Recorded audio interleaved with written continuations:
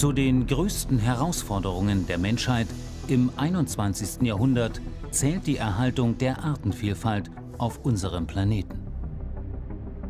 In Europa wird dazu ein einzigartiges Projekt errichtet: NATURA 2000. Derzeit das größte Schutzgebietsnetz weltweit. Denn Europa ist noch immer ein Kontinent voller Vielfalt, ausgestattet mit einem reichen Naturerbe von unschätzbarem Wert.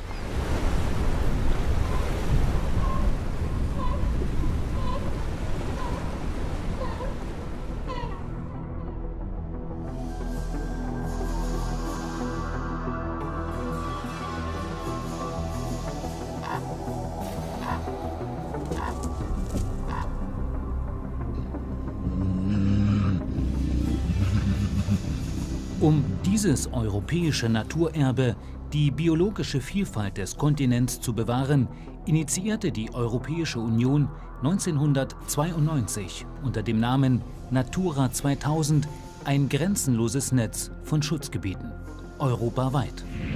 Vom größten Archipel der Welt, an der Südwestküste Finnlands, über Mitteleuropas urwüchsige Buchen- und Hangmischwälder in Deutschland bis hin zu den bizarren Felslandschaften vor den Südküsten Spaniens am Nordatlantik. Mit derzeit über 20% der Fläche der EU ist NATURA 2000 damit das größte Schutzgebietsnetz der Welt. Zuvor arbeiteten viele Staaten im Naturschutz unabhängig voneinander. Nationale Schutzgebiete hatten untereinander kaum Kontakt. Mit der länderübergreifenden Vernetzung entstehen nun europaweite Kommunikationswege und regionale Schutzgebiete erweitern sich zu großen Räumen auf internationaler Ebene. NATURA 2000 kann damit viele bisherige Defizite des Artenschutzes lösen, denn Tiere kennen keine Ländergrenzen. Am Beispiel des Vogelzuges wird diese völlig neue Dimension des Naturschutzes sichtbar. Denn ein langfristiger Erfolg beim Schutz von Zugvögeln wie Kranichen gelingt nur, wenn die Tiere und ihre Lebensräume grenzüberschreitend geschützt werden. Jahr für Jahr sind Zehntausende Vögel auf unterschiedlichen Routen quer durch Europa unterwegs. Der größte Teil von ihnen brütet in Skandinavien, zieht im Herbst über Deutschland nach Frankreich oder in die spanische Extremadura in die Winterquartiere. Nur wenn die saisonal und regional verschiedenen Aufenthaltsgebiete gesichert sind, wird ein effektiver Kranichschutz möglich. NATURA 2000 sieht dafür Vogelschutzgebiete vor, die sogenannten Special Protection Areas, kurz SPA. Das sind rechtsverbindlich ausgewiesene Schutzgebiete nach der EU-Vogelschutzrichtlinie. Kranichen und anderen wandernden Arten dienen sie als überlebensnotwendige Trittsteine auf ihren himmlischen, oftmals interkontinentalen Wegen. Der zweite wichtige Eckstein von NATURA 2000 sind die Fauna-Flora-Habitat oder kurz FFH-Gebiete. Sie dienen der Erhaltung ausgewählter Lebensräume, wie den Sandsteinfelsen im Zittauer Gebirge, den trockenen europäischen Heiden oder den Auenwaldkomplexen entlang von Flüssen wie Elbe, Mulde oder Neiße. Und die FFH-Gebiete dienen zugleich dem Schutz ausgewählter Tier- und Pflanzenarten, zum Beispiel dem Hirschkäfer, einem der seltensten und größten Insekten Europas. Gemeinsam bilden FFH und Vogelschutzgebiete den Grundstein des NATURA 2000-Netzwerkes, an dem inzwischen 27 Staaten mitarbeiten, darunter auch Deutschland. Hier liegt die Umsetzung in der Verantwortung der Bundesländer. Und so arbeitet auch der Freistaat Sachsen am EU-weiten Schutzgebietsnetz mit. Im Zentrum der Arbeit stehen dabei die Ausweisung und der Schutz von NATURA 2000 Gebieten. Ausschlaggebend für deren Auswahl sind die FFH- und Vogelschutzrichtlinien, die in ihren Anhängen schützenswerte Lebensraumtypen wie die Übergangs- und Schwingrasenmoore der Oberlausitz und besonders bedeutsame Tier- und Pflanzenarten wie die vom Aussterben bedrohte Flussperlmuschel im Vogtland auflisten. Jeder Lebensraumtyp und jede Tier- und Pflanzenart hat dabei ihre eigene Kennnummer.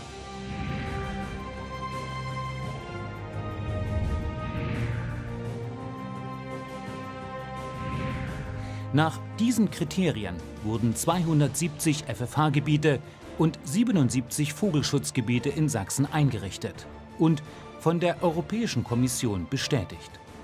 Damit umfassen die Schutzgebiete beider Richtlinien in Sachsen eine Fläche von knapp 300.000 Hektar. Das entspricht etwa einem Sechstel des Freistaates Sachsen.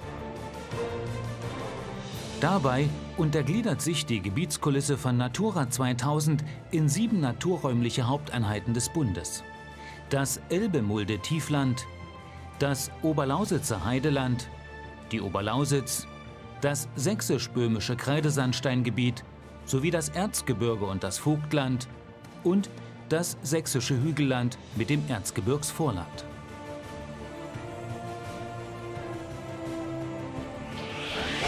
Oft überlappen sich dabei Naturschutzgebiete und FFH-Gebiete. Doch in ihrer Flächengröße übersteigen die Natura 2000-Gebiete bei weitem die Naturschutzgebiete und führen so zu einer flächenhaften Vernetzung auf weiten Räumen. Entlang von Sachsens Flüssen wird dies besonders deutlich. Durch die Vernetzung auf weiten Räumen löst Natura 2000 das bisherige Defizit der Verinselung auf und macht Schutzbemühungen effektiver. Davon profitieren neben dem Biber an Elbe, Mulde oder Schwarzer Elster auch die Fischadler an der Vereinigten Mulde oder die letzten Vorkommen des Wachtelkönigs im oberen Osterzgebirge. Um den Schutz der Arten und Lebensräume in den Natura 2000 Gebieten zu gewährleisten, wurden für die Gebiete maßgeschneiderte Grundschutzverordnungen erstellt. In ihnen sind maßgebliche Ziele formuliert, die nicht nur die zu schützenden Arten und Lebensräume, sondern auch die Interessen der Nutzer berücksichtigen. Grundsätzlich gilt dabei, die ausgewiesenen Flächen dürfen weiter bewirtschaftet werden. Denn oft entstehen erst durch die Bewirtschaftung geeignete Lebensräume, wie zum Beispiel in der Teichlausitz. Dabei gilt jedoch in jedem Fall ein Verschlechterungsverbot. Das heißt, die Bewirtschaftung darf nicht auf Kosten der Natur intensiviert werden. Trotzdem sind Veränderungen in Form von Umnutzung oder baulichen Maßnahmen nicht grundsätzlich verboten. Sie dürfen sich jedoch nicht negativ auf die im Schutzgebiet vorhandenen Lebensräume und Arten auswirken. Um dies herauszufinden, werden Verträglichkeitsprüfungen durchgeführt, die den Weg festlegen, wie Projekte unter Beachtung der Ziele von Natura 2000 realisiert werden können. Managementpläne werden erstellt, die einen maßgeschneiderten Schutz der Erhaltungsziele unter Beachtung von Nutzerinteressen in die Praxis umsetzen helfen. Dazu gehören auch zielgerichtete Förderprogramme, die es ermöglichen, Natura 2000 Maßnahmen umzusetzen und diese Leistungen Land-, Forst- und Teichwirten finanziell zu vergüten. Gewährleistet werden muss dabei immer, dass die ausgewiesenen Flächen nachhaltig ihre Funktion erfüllen. Deshalb sieht die FFH-Richtlinie alle 6 Jahre auch eine Berichtspflicht über den Zustand der Lebensräume und Arten sowie der durchgeführten Maßnahmen vor. Denn ein Schutzgebiet ohne Kontrolle hat wenig Sinn. Deshalb wurde ein Biomonitoring eingeführt, eine Art Dauerbeobachtung mit regelmäßiger Bewertung des aktuellen Erhaltungszustandes. Naturschützer bekommen dadurch eine bessere Kenntnis, was im Gelände passiert und können bei Bedarf gegensteuern, zum Beispiel beim Wiederhopf mit der Anlage von Nisthilfen.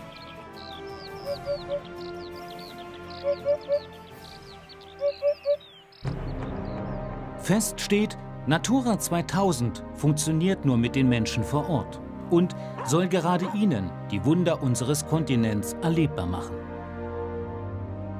Deshalb sind auch Freizeitaktivitäten in Natura 2000 Gebieten möglich, solange sie im Einklang mit den Schutzzielen stehen, so wie hier im FFH- und Vogelschutzgebiet Neißetal an der Grenze zu Polen.